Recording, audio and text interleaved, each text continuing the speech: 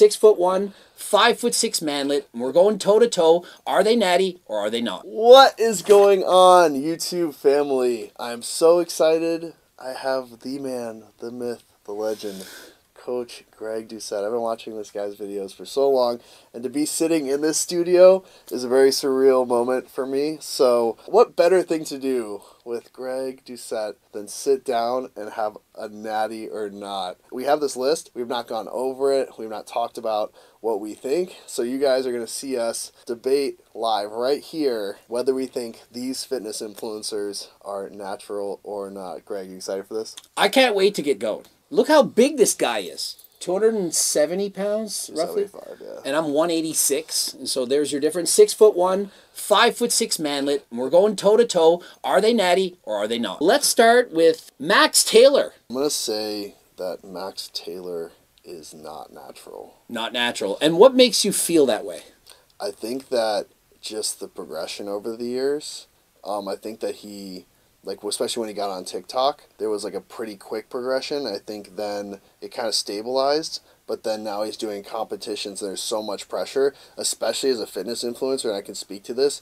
When you get into the space of like getting on stage, there's so much more pressure for you to look a certain way or to look good, because if you show up and you look like garbage, people are going to rip you apart. So I think just based on that pressure of having to look that way for stage would say to me that maybe he did something leading up to the show and got off of it in time to do a natural competition. And so what I saw when I first saw Max Taylor, I thought, this guy's natural. Then I saw him prepare for the competition. I thought, I'm getting a little bit suspicious. I watched him do the first show he did, and I thought, wasn't looking as good as I expected him to. Then I saw him do the next show, which is a natural show, and I know he passed the polygraph test, but he's actually getting his blood work done. And so I personally think he's natural, although it's suspicious. He looks that good that he might not be natural. And so I think the final conclusion is going to happen once we actually see the blood work. Next up, the most controversial of this group, I do think,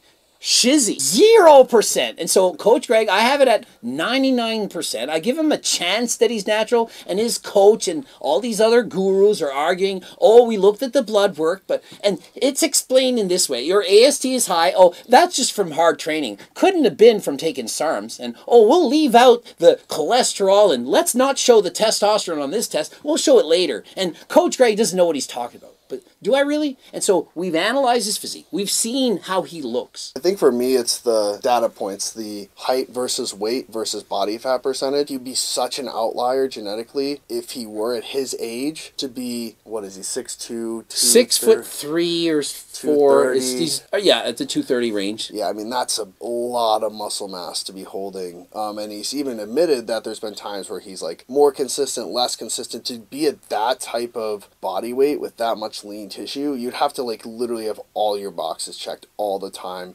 You're not taking months off, you're not taking time off from the gym or from eating well. Like that, to me, just from a statistical standpoint, it's such a low probability that he's able to hold that much tissue naturally. I mean, for me, for example, before I got on anything, I was ripped at just under 6'1", 178, 180, 182, and at that point everybody thought, holy crap, like this guy is 100% enhanced. But I wasn't. I hadn't even like taken a SARM, no, anything.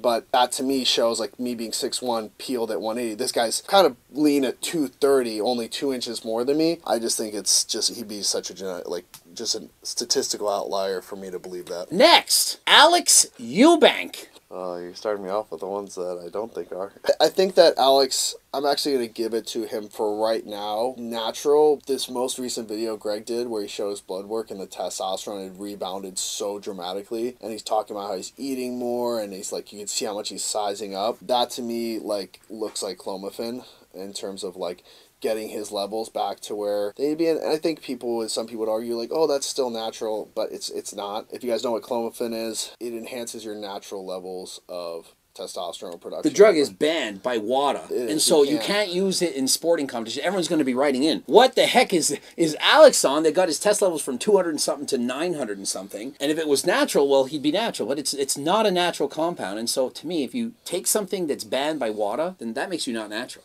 Mike O'Hearn. Is it possible that Mike O'Hearn's natural? Mike O'Hearn in that video, he said he was 290 pounds. Is he really 290? Like, is he lying about that? Like, what do you do you think Mike O'Hearn is 290? He said he was 290. He's 270. Do you really think Mike O'Hearn is bigger than this guy? Like, at 50-something natural? Yeah, I think once you get so dug in, it's like a Ulysses or Simeon Panda. I think that these guys, and I get it, because people look at me and they're just like, oh, it's just steroids, where there's so much more to it, right? It's like the training, the sleep, the recovery, the supplementation, the consistency, the training intensity is the 90%, right? I'm not going to sit here and lie to you and say that like my physique would look like this if I was 100% natural and I did all those other things. No, it's an accelerant. It is a performance enhancing drug. It's not a performance replacing drug. So I think even if Mike O'Hearn's on TRT and maybe a little bit of HGH, I think that's maybe possible, maybe tossed. I think early in his career there was definitely some serious steroid use, but I think now he gets upset because he wants people to take him seriously and he wants people to look at him and say, oh, Mike looks like that because he